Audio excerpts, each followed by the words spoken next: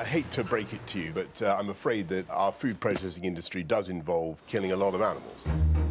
Death in farming is both inevitable and relentless, but it has never been further from our minds. This is the bit that people really don't like to see, don't like to deal with, don't like to think about.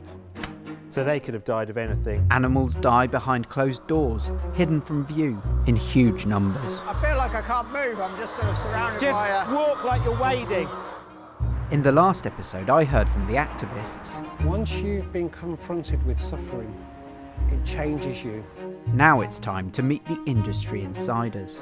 I think sometimes what people imagine it to be is far worse than what it actually is. But could confronting this reality really change our view of the meat we eat?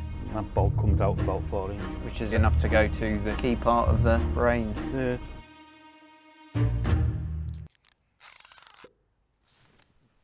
This is our incinerator. You put your birds in there. The gas burners blow gas into the bottom. It comes up through the birds and burns them. With 44,000 free-range hens under his wing, death is a daily occurrence for farmer Daniel Brown. No one likes dead animals, do But they? it is part and parcel of the job. Yeah, so that's why I think we shouldn't hide the fact that some animals die. We have to treat them with antibiotics, dispose of the dead animals. Sometimes I think we try and pretend none of that's happening to push back against what sometimes we feel like is a vegan propaganda machine, I suppose. But we do have a moment going on here where veganism is a hot topic, where the environmental impact of our food is important But it to won't people. last. It won't last? No. I think it'll only go further that way. No, it won't, because once people smell a bacon sandwich, that you have to really be committed. You'll end up with flexitarianism, Yeah. where you eat less meat, but I think most people will still be tempted by some good meat. You don't want to let too many people on farm because it's a biosecurity risk, so you have locked gates. But then it appears like this locked, hidden thing that no one can look at. Security is a big issue on farms anyway. Well, you can get protesters that will just come in and film themselves at night and things like that. So, yeah, farms are wary of that. The dilemma is real and clearly contributes to the lack of understanding between farmers and activists. But for one farm visitor, the activist's nightmare is all in a day's work. Where are we going first, Mike? I think it's a calf to pick up. But sometimes you get there can be something else. Can always be extras. Larger animals cannot easily be disposed of on site. Mike Wilkinson is a knackerman, visiting farms in the northwest to remove dead and dying livestock. This is a big farm, this one. First one we're coming to. I think they milk about 500 cows. How often are you down at a farm like this? Every week. Really? Oh yeah. Farmers can lose a lot of stock. Yeah. Believe me. Oh, I think I've spotted it.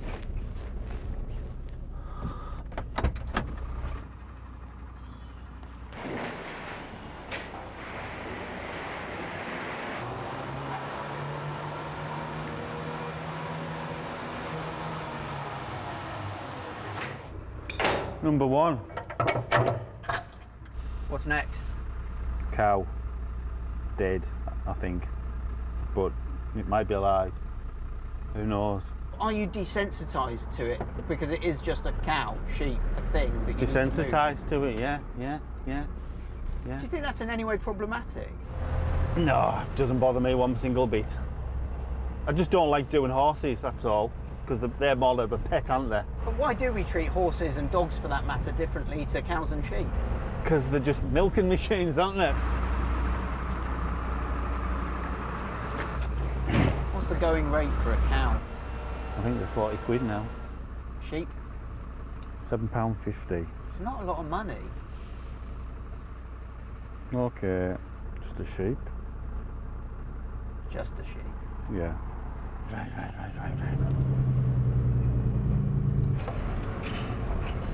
There you go. A sheep and a lamb.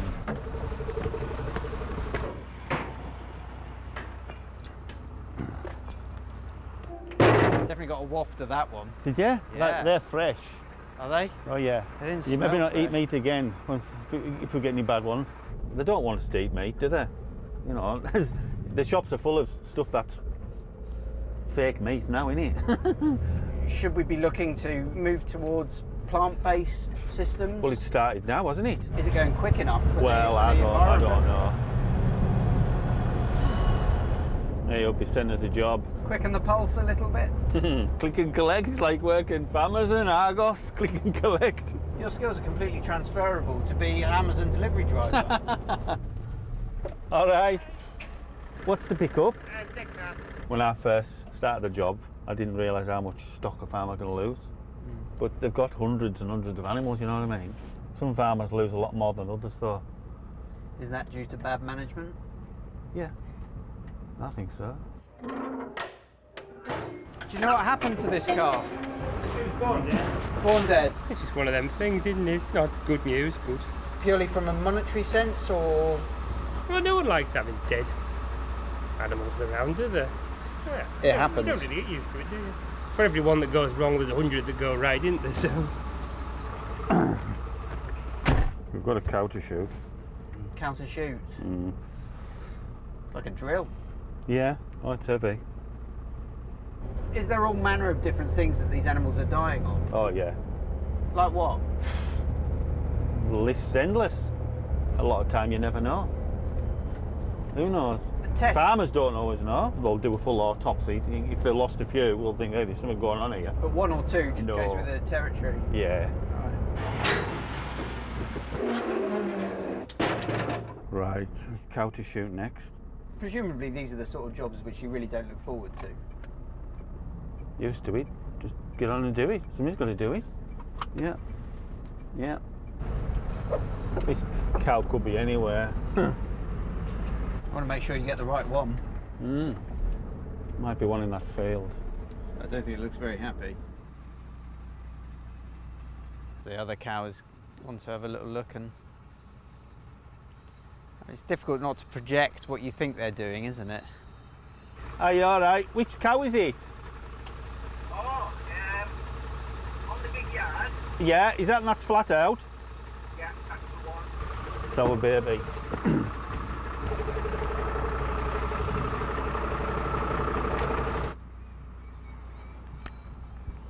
There you go. That's it. Right, that's that. It was efficient. That one was, yeah. Yeah, yeah. What do you think they made of it? They know, because they'll go and sniff where, you know what I mean? They'll know. Yeah. They're not stupid. No, I know. No, the cows know. They've got a bit of brain as a cow, actually. Yeah. Right, let's get in this wagon. Okay. I look at the animals that you're picking up and I think of the individual, right? And the fact that this cow had a life, probably not much of a life, and is being dragged onto the back of a truck. And it feels, I don't know, I feel something, I suppose. Well, it's got to go somewhere, hasn't it? Oh, no, totally. If everything lived, we'd be overrun. Well, we are overrun to some Well, degree, yeah. aren't we? In the UK, we eat 30 million eggs a day. Even a free-range farm such as Dan's has to balance the welfare of its hens with the economic reality of this demand. It's quite busy because at night they all go up there to sleep, and then when they wake up at about 5 a.m, they'll come down here and they can go outside from 9 a.m. every morning. How do you possibly tell whether one has died in the night or anything like that? You walk around with baskets picking up these floor eggs. Yeah. When you just see one laid there not moving, Right, okay. your eye expects to see movement and it doesn't. It goes from looking like something really industrial when you're in there, but then when the doors open, they're off for the day and out. I feel like a bit of a celebrity. They're just really inquisitive. They're really interested in us, aren't they? Is there an issue in how we can't possibly think of these animals as individuals? No, they're group animals. If one gets ill, they probably are all feeling under the weather. If one's happy, they're all happy. Do they like being handled? Not all of them, obviously, I mean, but... do they like it? Well, we've got a mindset in the West that we think all animals are Disney animals. We anthropomorphise animals and think that they have human emotions, but they don't think like humans. They think like a chicken. They think, am I well fed? Am I watered? Have I laid my egg? They don't like any break in the routine. That's when you get problems. Their life is pretty short. It is quite short, yeah, a year and a half, and then they are collected up and slaughtered. They will always end up as nugget, soups, stews, that kind of thing. But they could live a lot longer. Eventually it has to die. I hear You've got to give it as good a life as you can until that point, I think. Dan takes me back inside to deal with the day's mortalities. There's been 2 dead in house 3, 1 in house 2 and 1 in the house over there. So it's 4 today? 4 today. The deads will be put in this blue box and they get put in the freezer until the freezer's full, and then we fire up the incinerator. That's the hearse. The majority of farmed animals die at the abattoir, where huge numbers of livestock are dealt with every day. With most animals travelling to industrial-sized slaughterhouses around the country, smaller abattoirs are struggling to stay afloat. Hello. You're right. Yes. You've got masks there if you want to wear them. I mean, it looks good. Right. Today we're going to process some lambs. How many? 56 lambs, yeah. Yeah, so small amounts. Okay. While larger abattoirs focus on high volume, the Metric brothers believe they can offer a more bespoke service. So we're just going to give you a look over. We don't want to get in with the animals or spook them at all. A big part of the problem with larger abattoirs is the fact that these animals will be travelling Long in distances. very hot conditions, potentially for hundreds of miles even. For us as a business and us as a small abattoir industry, we want to see more small abattoirs and a distribution of them over the country so animals don't have to travel so far to slaughter. That isn't the way things are going. It isn't the way things are going, and it's very frustrating, you know, when we can tick so many boxes with regard to animal welfare and traceability. There has been a concentration on volume, and I think, you know, it's time to redress that balance. So we'll go through the other side where we can get a better look. It is a bit of a maze. It is a maze. Every door looks the same. Should we start at the top end and work his way through? How does this differ from a larger abattoir? These men can do all the different processes. These guys are treating each individual animal, and some of these lads who are here, they will be selling this lamb at the end of the week. This was my granddad's butcher's shop. Oh, right. I still get people talking in the shop now about seeing the carcasses hung on the rail in the shop with the customers. It's amazing how quickly people dissociated the meat from the animal. At what point is that? The removal of the fleece? No, I think it's the head. Once an animal becomes unrecognisable, then it's something good to eat. I think it's something that's innate, and I think some people think they're going to be repulsed by actually seeing an animal killed and whatever, and sometimes the reality is different. Do you want to go and have a look at the CCTV stuff? All abattoirs are now legally required to have CCTV cameras installed across the site. As the resulting footage can be emotive, it's a side of the business that even the most humane slaughtermen are wary of showing. The sheep are taken through into this area here, and the stunning equipment actually renders the animals unconscious. And he'll look for an animal where he can put the tongs on the head of the animal. So the animal now is stunned, and he's now going to put it on an elevator which works like a ski lift. If you move to camera 7, you'll see he's already killed the animal straight away. So the animal is already bleeding out. This is the contentious part. For you, it must be difficult to show. It is very difficult for us to show because some people will look at this and say those animals are still alive. It's hard to explain to people that that is an involuntary action. Do you, as part of your work here, focus at all on the individual life that you're killing?